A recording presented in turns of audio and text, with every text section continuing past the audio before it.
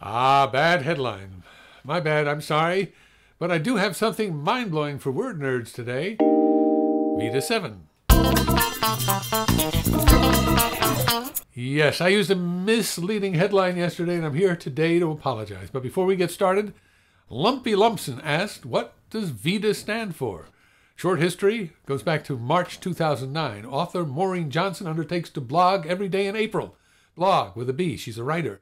She names the month BEDA, Blog Every Day April. She sets up rules, invites folks to join her, sets up a Ning so people can share what they're writing. I'll link to her original post about it if you're interested. Some YouTubers hear about the idea and switch it to VEDA, Vlog Every Day April. V, Vlog with a V, video. It's a 5-year-old tradition.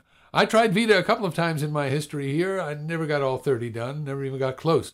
So I'm trying again this year, except I missed April altogether. I did one video this April. One. The media identity tag, originated by Anthony D'Angelo. Well, April's got an R in it. Too busy eating oysters, I guess. Not true. I never eat them. August does not have an R in it, so oysters aren't even an option. August starts with an A, so why not do a summer VEDA? Who sets these rules anyway? Maureen? She won't mind. I'll give her books a plug in the extras.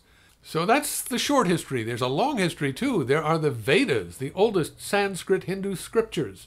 The word Veda comes from a Proto-Indo-European root meaning to know or to see. It happens to be related to the English word wit. And are you ready for this? The Latin word video. I see. See, they get you coming or going. Well, I'm already 2 days behind. I don't think I'm going to last out the month. Side note, YouTube's algorithms favor people who post frequently. They reward watch time, so I'm working very hard to keep up the frequency, quality, and running time. Those are the external rewards, but there are built-in rewards. I think the discipline is helping me make better vlogs. I think I'm getting better, but that's for you to judge. It's running me ragged, though. Sometimes it leads to mistakes like dodgy focus 2 days ago and a bad headline yesterday. Oh, did you think I forgot about the headlines? But there's nothing neurotic about feeling uneasy if you lose your phone, considering all the personal data on it and the functionality and the trouble and expense of replacing it. That doesn't come close to being a disorder, a mental disorder. On the contrary, I think it would be a disorder not to feel bad about losing your phone. The disorder is suffered by people who actually still have their phones but get utsy because they can't use them right now, in this instant. Maybe they left them at home or in the car or at the office or in their coat pocket, or the battery is running out, or there's no coverage, or they're at an event where someone is telling them to turn off your cell phone. That's where there's an issue. That's where there's a disorder. So I renamed yesterday's video, changed the thumbnail. I'm apologizing to you all for misleading you. I'm also secretly celebrating because my mistake got me to do another day in VEDA without a lot of effort. As Bug says, ain't I a stinker? Until next time, I'm Mickeleh. DVD extras. Until this year, I was one of the very few people, maybe the only person, with a perfect attendance record at the California Vloggers event known as VidCon, the London Vloggers event known as Summer in the City, and the Seattle event known as VloggerFair, of which there's only been one so far. Well, I broke that streak this year. My friends in the UK community and their friends are celebrating this weekend. Sorry I'm not there. I hope the event exceeds all your highest expectations. But I still have my VloggerFair streak to defend, and I will be there next weekend. Hope to see you. If you are in, near, or can get to Seattle, Tyler Oakley will be there, Dorian Deck, my new buddy Barnacles Nerdgasm. Lots of folks. Matthew Schuler will be there. Careful where you park, Matt.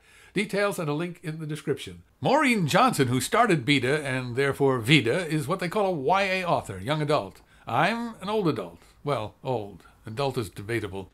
Maureen's currently doing a series of novels about an American girl from Louisiana going to school in London, getting involved in ghostly mysteries.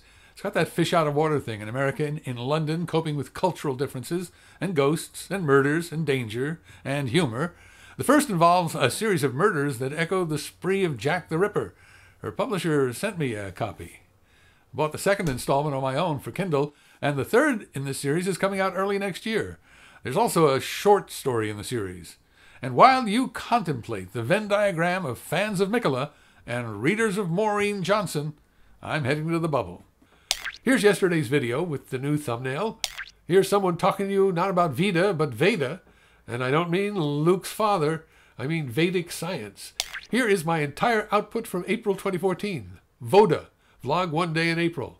And here, though most of the world seems resolutely uninterested in it, is my series about movies on movies. I can outlast you, Internet, and I'll keep making them. Bye now.